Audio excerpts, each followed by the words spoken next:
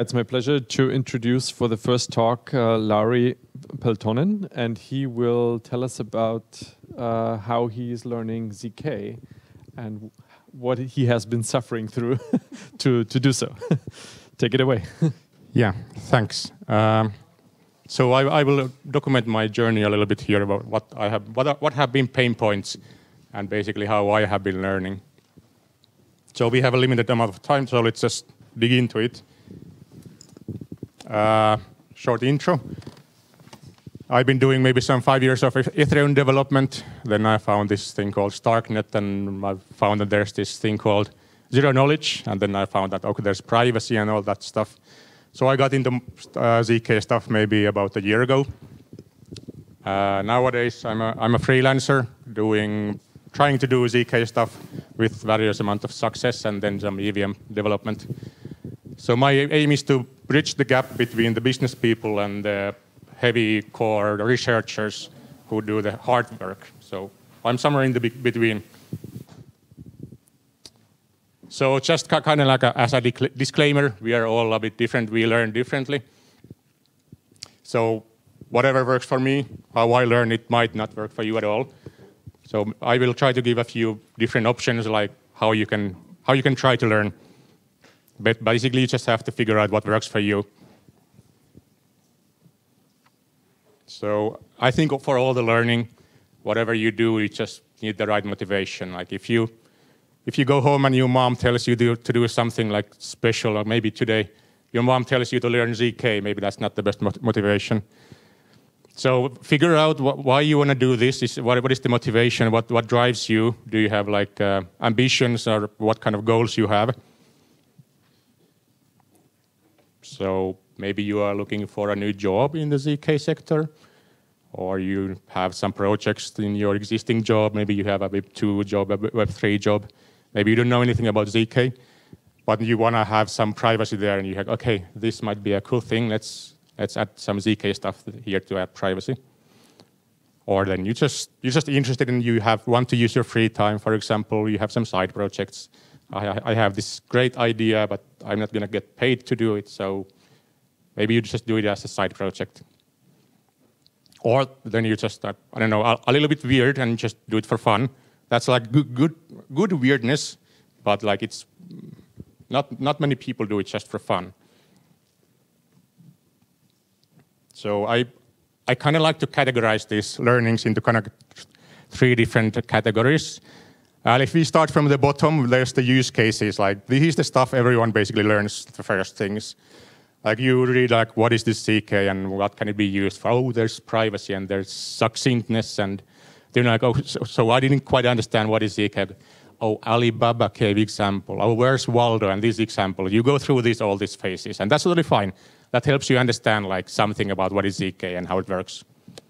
But then if you want to go kind of like a step deeper, maybe you're a developer already. You want to try to write some ZK stuff. You go check what kind of languages there are. You maybe, okay, let's pick this language. Maybe I write something, or maybe you research some languages. Maybe you want to write some program, some ZK program. That's maybe the next step, and that is still pretty easy. But maybe what I'm focusing here is the hard part, the red part, the mathematics and the theory part. That's the really hard part. In my opinion, most people don't really have to care about this part. But for some, if you come to these kind of conferences, I think 80% of the talks are like new folding schemes or new research for Lasso or something. And it's really hardcore research and theoretical part. But I think like 90% of people don't have to care about that stuff. The point of this kind of different programming languages is that they abstract all of it away.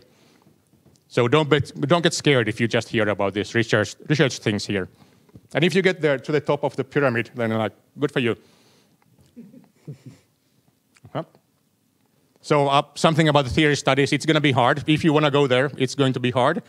But we have all done it. We have all started from zero. So just try to learn something, like whatever materials you read, maybe some articles or watch some videos. You will not understand most of it. Sometimes you will not understand anything. But just try to pick some pieces, and eventually the puzzle will kind of like come together. It will take time. And I think there's a big gap. Like at the top, we have the cryptography stuff. Like that's the stuff we are here. But like 80% of the lectures are about this stuff. And that's not what I think like most of you should learn. So, and then there's the use cases like the Alibaba cave and these kind of things. But whenever you find some resources for learning ZK, I think the most difficult part is figuring out like, will this be the right level for me? Like sometimes you start reading an article, oh, this is very good, I understand. And then the next chapter goes into something like weird and you have no idea what they're saying. So what is missing is this like middle layer, like making ZK understandable for people.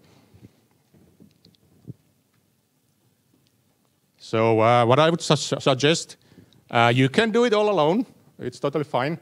But I would suggest you just do it with some other people. Maybe you used to join a study group or go to some hackathons, try to hack something, and maybe you will meet some smart people or chat with people, make some friends even. And just, if you're on Twitter or whatever, X, just post your progress and someone will maybe comment, oh, this is good stuff, or you could do it like this. And then it's like, I learned something new today. And it's like, eventually it's also kind of much more fun to rant with someone else. Like if you're just alone, it's not so much fun to rant to yourself. And as with any learning, just it's fine to be stupid. We all started from zero, so just go ahead and ask the stupid questions. I hope someone will answer with something reasonable. Sometimes not, but I hope someone might. This is how we learn. And once you understand something, you could apply it. Maybe start writing a little bit of some code. Maybe you use some like ready framework which generates things for you. Maybe it generates proof for you already. Maybe it generates a verifier code already and some parameter files. And you will be making mistakes, and that's totally fine. Like I did, I was like, okay, there's a verifier parameters, and I give them to the prover, and like, I get lots of errors, and like, oh, that was a stupid mistake. But that's how you learn. So I think like it's a mixture. Like if you just do the theory part, like you might get bored. But some people don't, but you might get bored if you just like learn and learn and learn. So just go apply what you learned, and okay, this works like this, and then you maybe go study a little bit more. So just do it all together, and I think it's much more fruitful to do it at the same time. So there's no one right answer what works for you or what works for me. So someone likes videos, someone likes articles, someone likes whatever chats. So just try different things. Like maybe today I read this article and tomorrow I watch this video. So just figure out what works for you. Maybe take a walk. Like you have been studying for 4 hours now. Go outside and just refresh your mind, and it does wonders usually. And maybe write some code and see some results. What's happening. So I think that the main thing where to start is basically you have to start about deciding what you want to learn. Do you just want to learn the use cases? That's like quite straightforward and kind of easy. Do you want to do the like development? Okay, that's like still rather easy. But if you want to go do the hardcore mathematics and the theoretical part, that's going to be like challenging. But at least you know it, and everyone has gone through the same frustration. So don't be too hard on yourself. Learn something a little bit every day, and you'll get there eventually. Yeah, that's my lightning talk. And thank you very much, and also perfectly on time. So we do have time for questions. Does anybody have questions about how to get into the ZK?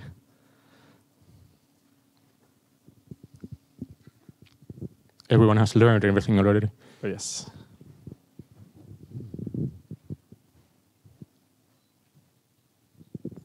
Hello, I have a question that if I have already got some ideas of a ZK project, I then start to learn to do with this project, then how to evaluate the idea? That's sometimes I feel struggling in find relevant resources like the papers.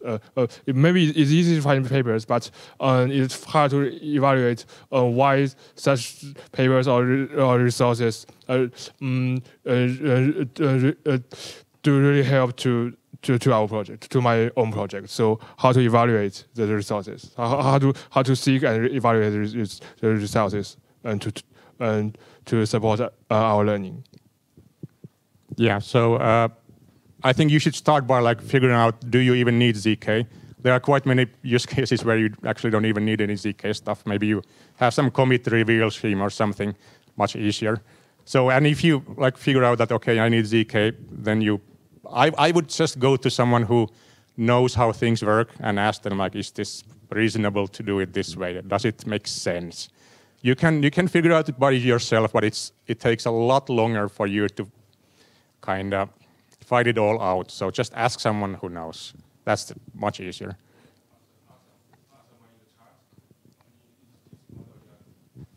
Sorry? 1 second. I mean that you mentioned that just to ask someone is the best option, but where to ask? In a group or in a chat or somewhere else? Well, there's at least the organizers of this event. They have the ZK Hack Discord. That's a pretty good place to start, at least. ZK Hackathon, you mean that? There's a ZK Hack Discord server, and then there's a ZK Hack Discord. I got. Yeah, and there's a Telegram channel, and that's full of like theoretical stuff. And you can ask in these places at least. Okay, thanks a lot. I will join it soon.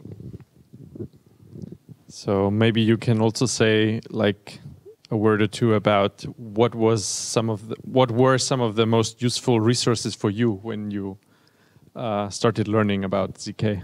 Yeah, I think there's no one right resource or one right answer. I think the Moon Math manual is very good. I think there's like 300 pages of like full stuff. It starts from the very beginning and basics. And I think that's my main resource mostly, but it depends what you want to learn. Okay. Any further questions?